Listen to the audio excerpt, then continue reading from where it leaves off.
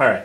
So how are we going to find the equation of the line connecting 0, 1, and 1, 4? Well, I happen to know an equation to find the line based on actually what we have here. Oh yeah? Okay. So I know it's the equation y equals mx plus b, which is slope-intercept form of the line. All right. So I'm gonna erase this over in this little corner over here. So you're gonna choose the equation of the line y equals mx plus b. So that is the slope and the intercept. Okay. Okay. Have you seen an equation of a line like this before? No. No, this is new? Okay, that's fine. I didn't think you had seen this before, but we're gonna see something. You're gonna learn something here. Okay. All right. So this is called the slope, and that tells you how much the line is sort of tilting up, or maybe even tilting backwards if it's negative. Okay. So what are you gonna do from y equals mx plus b here? Well, the slope is the change in y over the change in x. Okay. So I just need 2 points, and I have 2 points here. Uh-huh. So y gets bigger by 3. Uh-huh. And x gets bigger by 1, so the slope of this line is 3. Okay. So we're going to say y equals 3x plus something. And this b is the value of y when x equals 0. Okay. So when x equals 0, this part does not matter. All right. So when x equals 0, y equals 1. We have that point. So y equals 3x plus 1 is our intercept here, or our equation. Okay. So let's check, since this is new for you, let's check that this works. What's the y value at this point here? 1. And what's the x value? 0.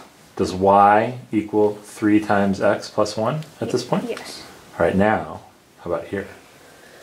So y, 4 equals 3x. It's 3 plus 1 is 4. Cool. Yeah, so that's our equation of the line. Now, do we want to be above this line? Do we want y to be greater than 3x plus 1, or do we want y to be less than 3x plus 1? Oh, less. Okay, how could we check? Well, if y is less here, then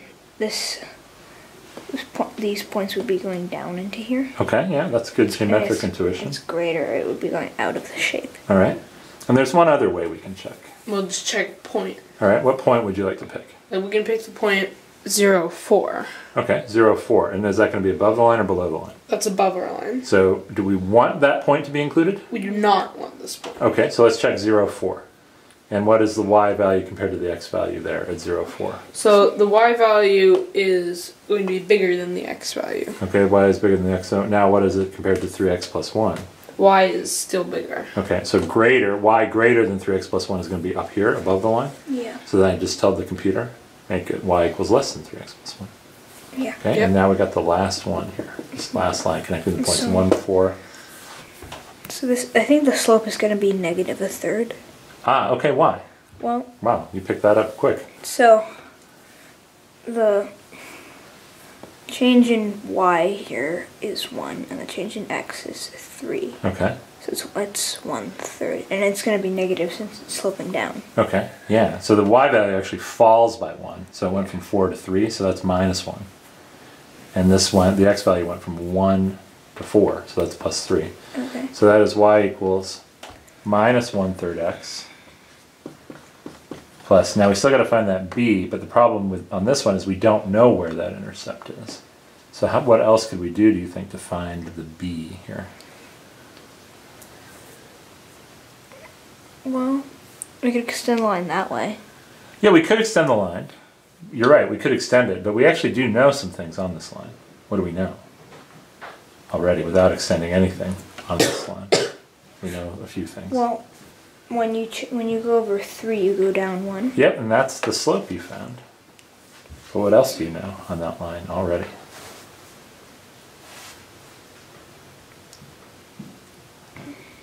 Don't worry, I know you know. I know you know. But your brother's seeing this for the first time. There's 2 things that you know already that are on this line. So What are they? The slope is negative a third. Yeah, well, that's one thing you know. What's another thing you know already about this line?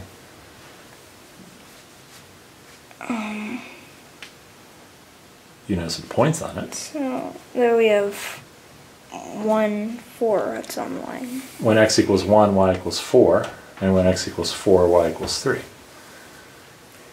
Okay? Yeah. So what happens when I put in y equals 4? So y equals 4. So that's going to say 4 equals... negative a third x. Which so is what? That's What's that? a third. No. X is what? X is 1. 1. So what? 4 equals minus 1/3. So Plus... plus whatever. So 4 is... We want this to be 4 1/3 here. For B. Yeah, Yeah. there you go.